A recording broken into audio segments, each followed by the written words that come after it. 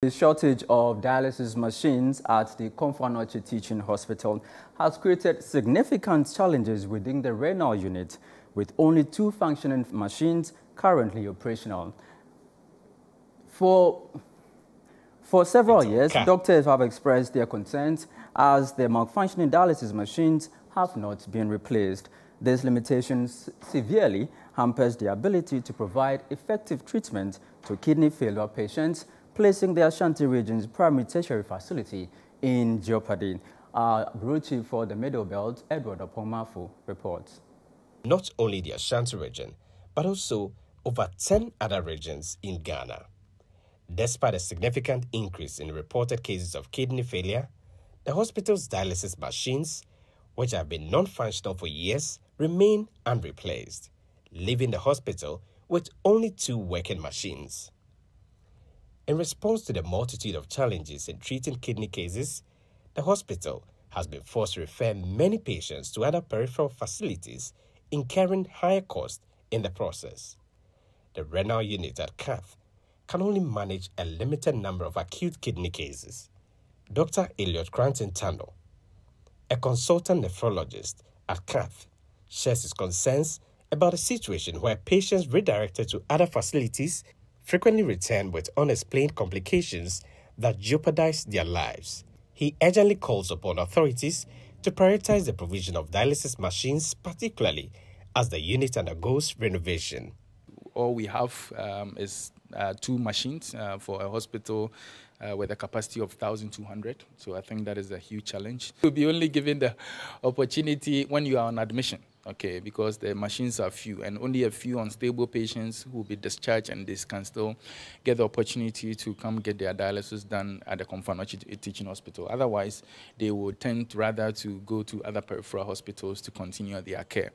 The challenge with that is that it leaves us as the nephrologists who are managing the patients with less control, because what happens is that you've seen your patient, now your patient is getting dialysis at another facility, and sometimes they might come with complications you cannot explain because you didn't have a lot of control as the patient went into those facilities. So I think when we started off, we had about 8 or so machines.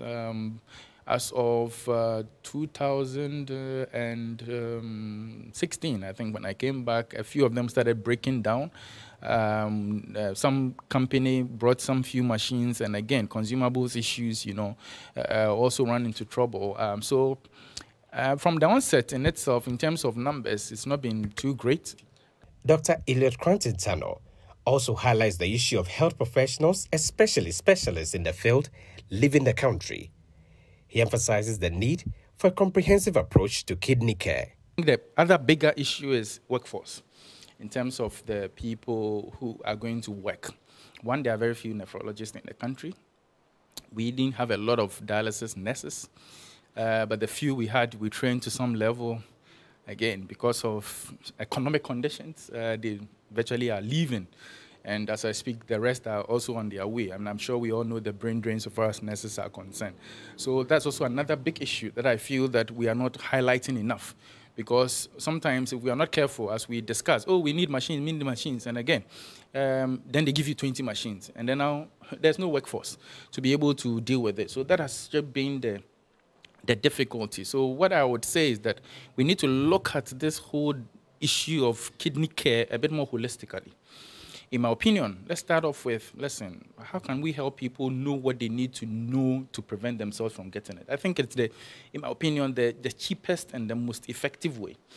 Professor Samson Mg, a kidney specialist and president of the Ghana Kidney Association, who also works at CAF, sheds light on the critical problem of kidney failure among children in a recent interview with Citi News. He urges relevant stakeholders to address this concern, as many children diagnosed with the condition suffer due to their parents' inability to meet the financial obligations associated with treatment.